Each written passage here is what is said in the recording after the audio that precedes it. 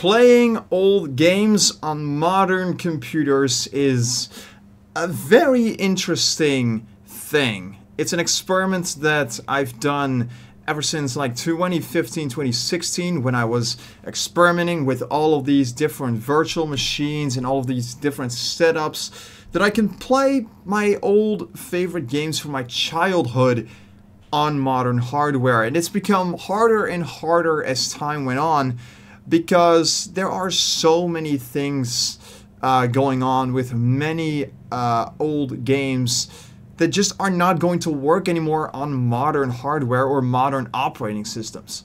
A lot of people have actually been theorizing as to why it is that older games just don't work anymore on modern hardware.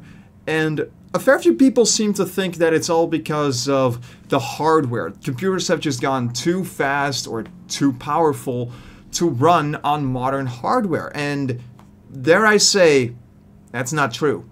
It's because of the software that you're running that it's not playing the way that it should. Because, let's face it, operating systems have evolved a lot ever since the 1990s. And it's all because of the fact that, because of Windows 11, the operating system that I'm running right now, you can see it right here. There's my system settings right here. And you can see right here I'm running Windows 11 Pro Insider Preview because I'm in the Insider Preview program. So playing old games on Windows 11 is going to be quite the chore, especially because 64-bit, it doesn't really have that great compatibility with 32-bit or even 16-bit applications. So you're going to have to find a way to play old games in 2023. And it's a little bit of a hassle to get working. It is possible to get working, but it's going to require a fair bit of work. And I'm going to show you guys how you can do it in some of the easiest methods or some of the hardest. Starting off, obviously, we gotta start off easy with Steam. Now let's just pull up Steam real quick and I'll show you guys what can be done with something like it. There's also other platforms like Good Old Games, and even other companies like EA have actually made it a lot easier for people to play old games on modern hardware or software even. It all comes down to a couple of key features, because what you would actually have to do to get old games to work on modern hardware or software is you gotta patch it up a little bit, patch it around. There's a lot of methods that you can use to accomplish this. A lot of companies have actually made it an effort to get old games to work on modern hardware.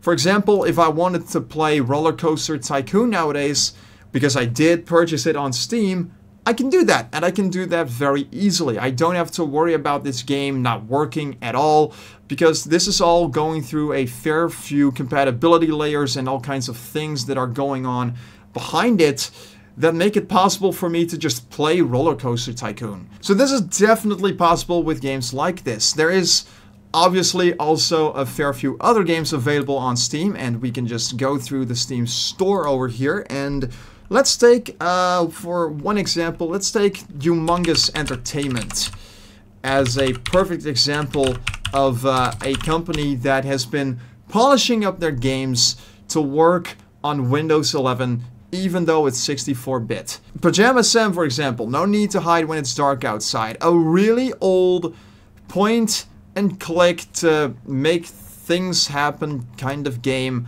that's released in 1996 according to this, and it can still be played on modern operating systems because it uses something called Scum FM, which is short for Scum Virtual Machine, which is an emulator that allows you to play games like this on modern operating systems. Obviously, that is an entire emulator for that to work, but you could also just install a virtual machine or an older operating system on like PCM, which I'm going to show you guys in a second as to how that works. But this is definitely a method that you can use if you don't mind spending a little bit of money. And when I say a little bit of money, I really do mean it, because a lot of these games are incredibly cheap. I can get this game for like $7 if I really want to and play it on my computer, and absolutely have no problems with it. I can just install this right here, right now, and stop thinking about it. Now, Steam is obviously just one example of a platform where you can do this. Good Old Games is another very good example of this, where they polish up really old games to be able to run on Windows 11 64-bit, and you can play those with very little to no issue on there. But the thing is, with Steam and Good Old Games, you're going to have to pay a little bit of money for those, and let's say you don't want to bother spending any money on games that you can also download for free off the internet because they have been considered abandonware. That is where, in my honest opinion, the virtual machine comes into play. So let's just dive into that real quick. Now, I've experimented with a lot of virtual machines over the years, and one of my favorite things to do is use a virtual machine for Windows XP, for example, and run this over the top of Windows 11, so I can play old games that are designed for an operating system like this on modern hardware. Now, this is obviously going to route through your modern hardware over to a virtual machine, so it's not going to be a perfect solution. And the reason why it's not a perfect solution is because some games from especially the 1990s or especially the 1980s were designed with a particular processor or a particular amount of RAM in mind, and they were also designed to be 32-bit or 16-bit machines. So they are not going to run as flawlessly as a game that you would run on actual real hardware. So this is not a perfect solution, although it is a very good alternative for people who just want to play really old games on modern hardware like this. And one of the cool things about this particular method is that it is insanely easy to transfer old games over to a virtual machine. Let's just go over a couple of the things that you can do with this. When I go into my virtual machine settings, what I can do is in VMware at the very least, I can go into options, and you get this option called shared folders, and I have this dedicated folder right here for Windows XP things. And when I go to my computer inside of Windows XP, you can see that the drive is mounted to here, and this is where a bunch of Windows XP games that I have saved to my hard drive are going to show up. I also have a couple of serial keys in here because I like to save those that I found from the internet and use them to play these really old games. And to make life even easier for myself, what I did is I installed a program called Daemon Tools, which has been started up right here. And if I open up the panel down here, what I can do from here is basically mount a ISO file as if it's a real CD on my system. So let's say I want to load up Harry Potter and the Prisoner of Azkaban. What I can do is just double click this, and you'll find that the actual game is going to be loaded up in my computer as if I was actually running this from a CD. This, however, does come with a couple of caveats. There are a fair few games that I found that are not going to work with this particular method because, like I said, you're going to run into some compatibility with issues with the hardware that you're running. Not all games are going to be running into that problem. There's a lot more games that will work with this method than there are games that aren't going to work with this method. But this is just something to be wary of when you're going to run old games like this using this method right here. You will potentially run into a couple of games that are not going to work with the Daemon Tools method and getting all of this set up. How do you actually fix that? Well, let's go over that for a second. Very much like it is the case with very old game consoles that you want to play on modern hardware and a lot of other things, there are a fair amount of emulators available that you can use to play console games, particularly retro console games on your computer. And that is also going to be the case with computer hardware. If you want to run really old operating systems with the hardware that it is intended, but you don't have the space or the means to set up a complete retro gaming system with Windows on it, with a huge tower on top of your desk. What you can also do is just use something like this. This is PCM, which is short for Personal Computer Emulator, and it is one of the greatest things that I've ever used for anything.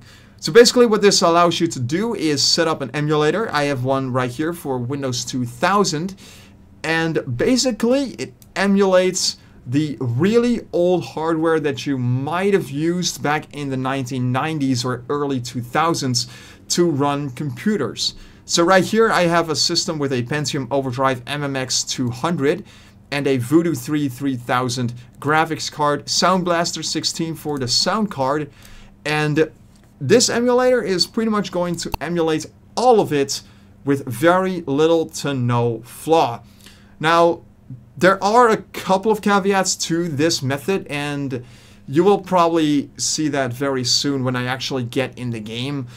There are a fair few limitations when it comes to this particular method. A lot of the times that I was using this emulator, I ran into a couple of stuttering issues with the actual operating system, and that's because this is still a relatively new thing. Having to run an entire operating system on emulated retro hardware from the 1990s and 2000s, you can already see right there a little bit with my mouse, it's a little more stuttery than that VM was. I know that it's probably a little bit difficult to tell over the video because I'm recording this in 30 frames per second, but it's still, I think it's still pretty noticeable how stuttery this really is. But things get only more apparent if you're going to run more modern operating systems. Right now I'm just running Windows 2000, which is not the most graphically demanding, but if I was to run something like Windows XP on here, it would probably be a lot harder to run than if I was to just do this. So that is one small caveat with this particular method, but when it does work, it works amazingly well. And there are a fair few games that if you can get a game to work in VMware because it just won't detect the disk, for example. Let me show you what happens when I try to run this right here. This is a game that I tried to run on numerous occasions to get it to work on VMware, and it just would not work, period. Here you go. Works absolutely perfectly inside of PCM. I can go into here, I can click start and start a race.